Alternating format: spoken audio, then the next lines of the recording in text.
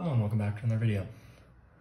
This problem we're looking at angle t, and we're given that its measure is 49 pi over 60 radians. Okay, and we're asked what is the measure of angle t in degrees? So if you don't remember the conversion rate between degrees and radians, you can think about one full circle. Alright, and one full circle we know is 360 degrees, and we also know that it's 2 pi radians. So if we want to multiply this, our measure of angle t, by something without actually changing its measure, you can multiply it by 1, right? You multiply whatever you have by 1, the value doesn't change. So we're multiplying it by 360 degrees over 2 pi radians, right? This is the same as, say, multiplying by 4 over 4, right? Or 10 over 10. It's just multiplying by 1, it's not actually changing it.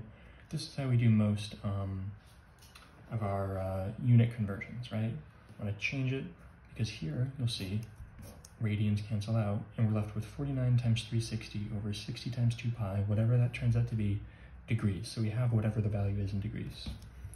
Now you can't just plug this into your calculator, but there's an easier way to go about it. Get rid of this because pi is canceled because it's in the numerator and the denominator, so we can think of dividing both of those by pi. We're left with 49 times 360, which we'll do in a second. You'll see why I'm holding off on that, divided by 60 times 2 and 120. So if we think of 360 not just as 360, but as 3 times 120, don't forget the degrees, then the 120s will cancel. We're left with 49 times 3 degrees, which is a lot easier to do. If you have a calculator, this doesn't really matter. You can just plug whatever this is in, and you'll get out with the same result. But just doing it by hand right here, we end up with 49 times 3, which is a lot easier to do than whatever we would have had to do.